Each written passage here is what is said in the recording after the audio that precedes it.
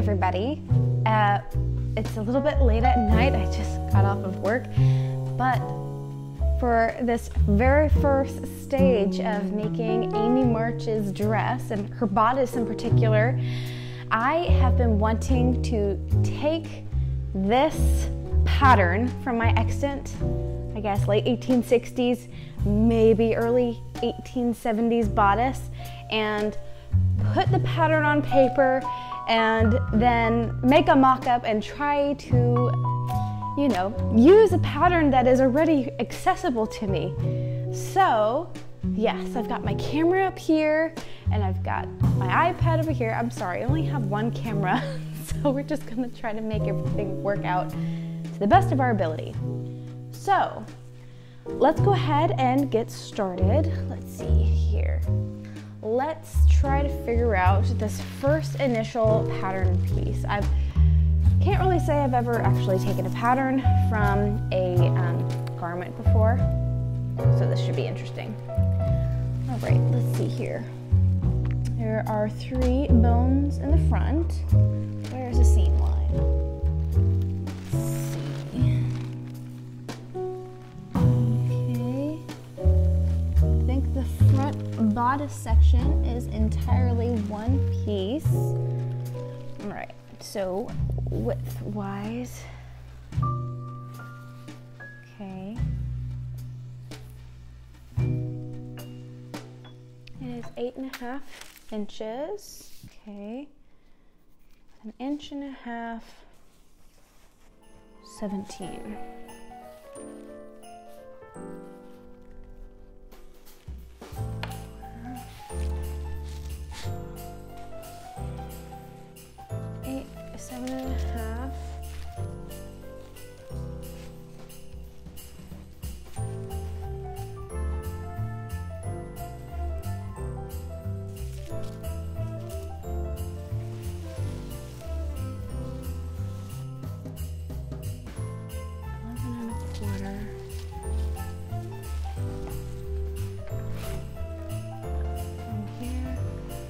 Here.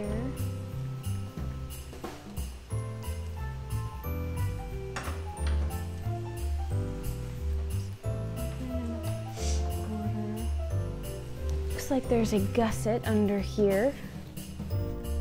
Center back seam.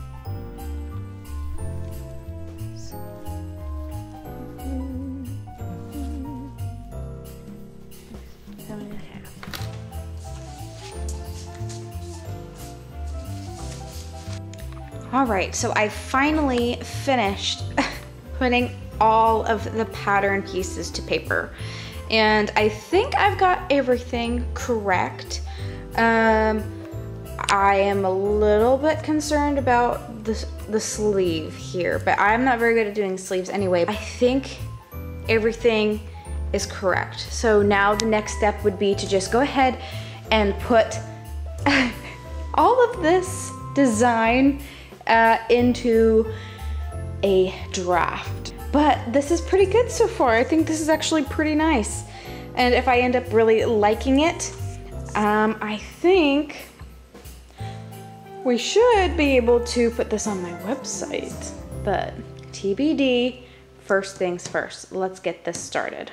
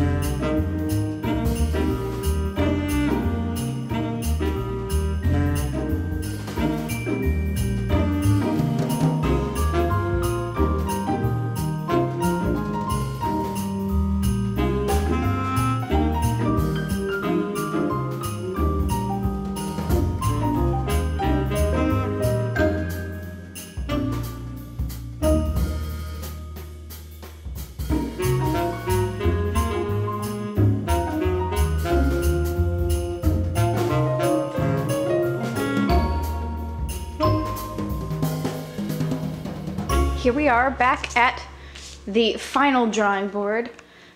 This pattern directly from my Extant piece was very small on me in the bust, surprisingly. And so what I decided that I needed to do was, of course, make these darts in the correct placements here. Everywhere else fit perfectly. I just extended this bottom edge out by, let's see, by literally just ½ an inch, tapered all the way up to where the top of these darts are. And then I added about 1.5 inches to the inside seam here. And I believe that that should adjust this here, as well as cover up all the gaping in the front and make sure it closes all the way. So I think what I'm going to do now is take these 3 pieces and cut out my lining fabric, and as well as my fashion fabric. And I'm a little bit nervous, but I am not going to cut out the sleeve pattern yet, even though I have it ready to go and drafted and everything. I just want to do a couple of mock-ups on this one. And to get to this pattern, I've done 3 mock-ups with the corset on. So, it's the scary part of actually cutting out the real deal stuff. So let's go ahead and do it.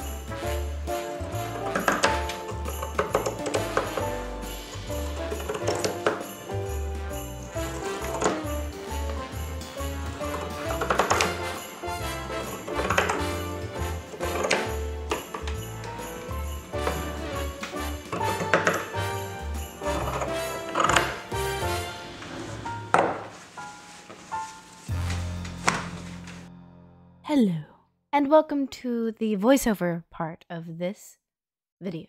Long story short, my sewing machine is not working. Neither is Old Faithful, which if you have been following my channel for any given amount of time, you would know that Old Faithful is a hand crank sewing machine. And it's very sad, but she does not really like certain kinds of fabric. So that just meant I have to hand sew everything. So this entire dress, from the petticoats all the way to the outermost layer, is completely sewn by hand.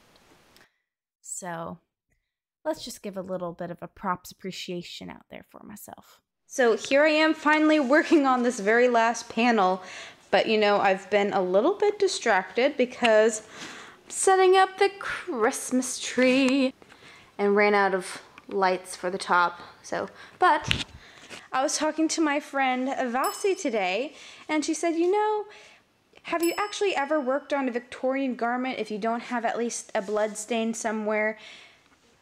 Well, there it is, right there. You know, and I was doing so good at making sure I didn't stain either side of this fabric, front or back. but I guess, you know, it was just bound to happen. But everything is looking really, really nice, and all of my hand sewing is actually looking really good. And all I have to do now is to just finish up sewing all of these panels together and then tack these seams open. And possibly see if I need to add boning channels, which there are 3 channels that need to go in the front. I need to find some buttons in my stash that would work, and I also need to consider a contrasting color for the next part of this video, which would be just all about decorating. So I'm going to finish sewing up everything, iron it, and yeah, hopefully it'll go very quickly. Yet, alas, it did not go very quickly. This, in fact, did take about a month and a half to sew just all of the seams, which there are several. I have completely finished watching Rings of Power, Netflix's Wednesday, Mrs. Harris Goes to Paris, most of The Office, as well as majority of Parks and Rec, and a couple other shows splashed in there here and there. That is how long it has taken me to sew this. I am a slow sewer. Sometimes I have a tendency to make very small, tight, tiny stitches, which is unnecessary for some seams, but you know, better be safe than sorry. But we have finally reached the point where I can actually start working on the sleeves.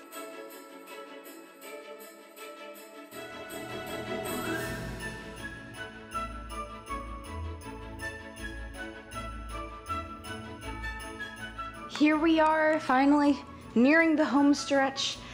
Last night I spent quite a bit of time drafting up the sleeve pattern, and I spent a little bit more time on it this afternoon, just adjusting it and making sure that it fits absolutely perfectly, and the sleeve lining and everything. And everything so far has been done completely by hand still.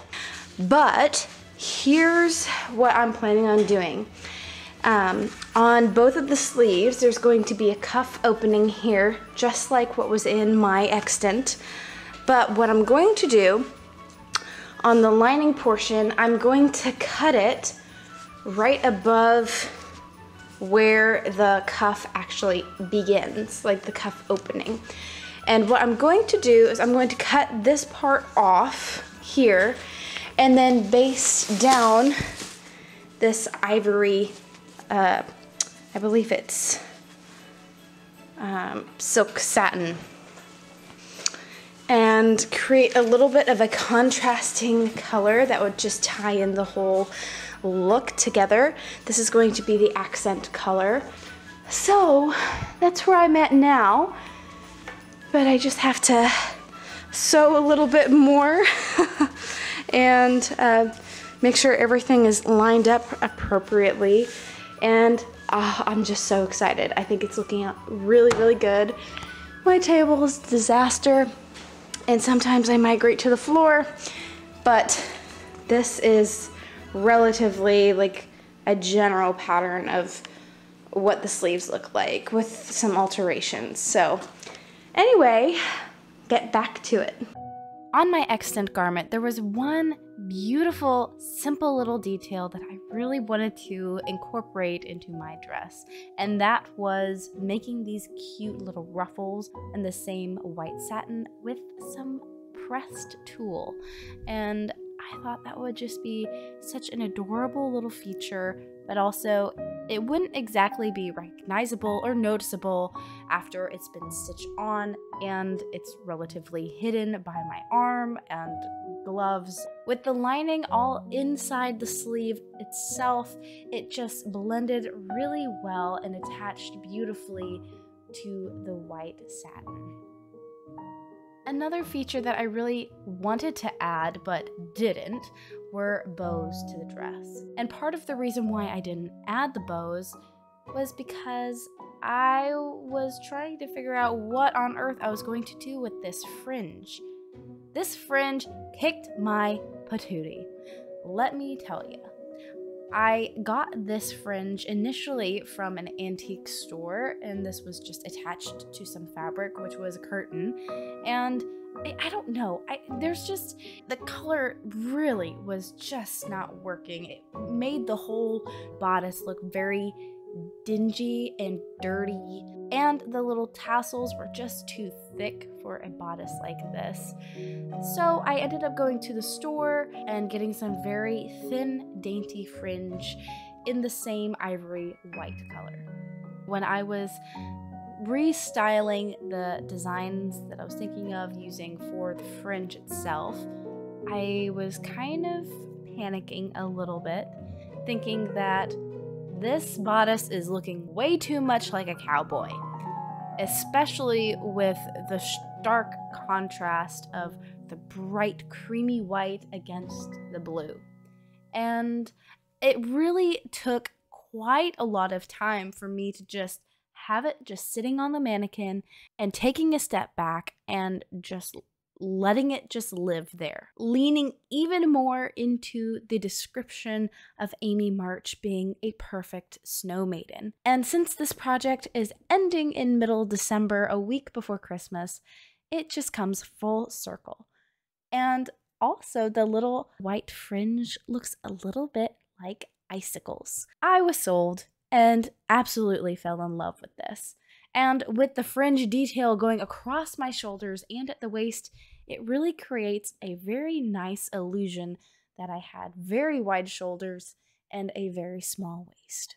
Also, I didn't film the skirt sewing process because honestly, I was over it. I was tired of sewing by hand and I didn't really want to film that process because I thought it was boring.